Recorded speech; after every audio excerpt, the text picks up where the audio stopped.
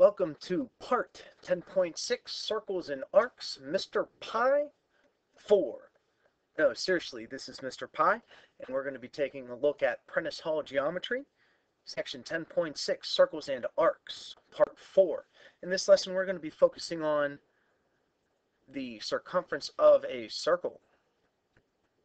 The circumference of a circle is the distance around the circle. The number Mr. Pi, or pi, this Greek symbol right here, is the ratio of the circumference of the circle to its diameter. It's a ratio. It's not a rational number. Since pi is an irrational number, we can't write it as a terminating or a repeating decimal.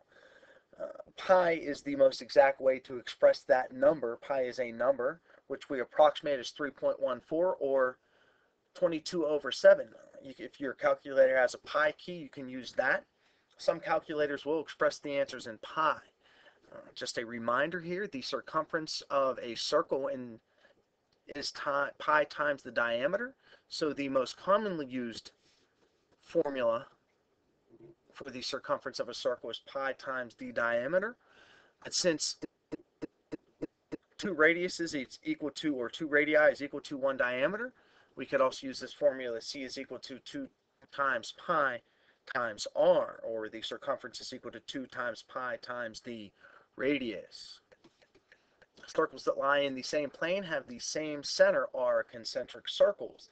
The idea of concentric circles is important in this next example. Example 4t, a circular swimming pool with a 16-foot diameter will be enclosed in a circular fence 4 foot from the pool. What is the fencing material? What length of fencing material is needed? Round your answer to the next whole number. These words right here, next whole number, will be important when it comes to our answer. That's not asking us to round, it's asking us to take it up to the next whole number. So to do this, we're going to be using the formula for the circumference. The circumference is equal to pi times the diameter. Key thing is we need to figure out the diameter. Common mistake is for kids to say that the diameter is 20.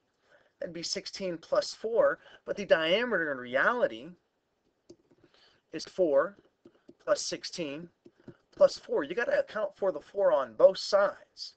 So the diameter is really 24 feet. So when we apply that to the formula, that'd be pi times 24 feet. We could rewrite that in terms of pi as 24 pi feet. And that would give us the decimal approximate of 75.4. That would be feet. Now the next whole number would be 76. So you'd order 76 feet of fence.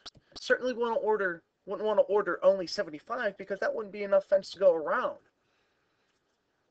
You would need 76 feet of fence. So the correct answer here would be 76 feet of fence to go around the pool with a 4-foot cushion between the pool and the fence. This has been Mr. Pi, working with the circumference formula for a circle.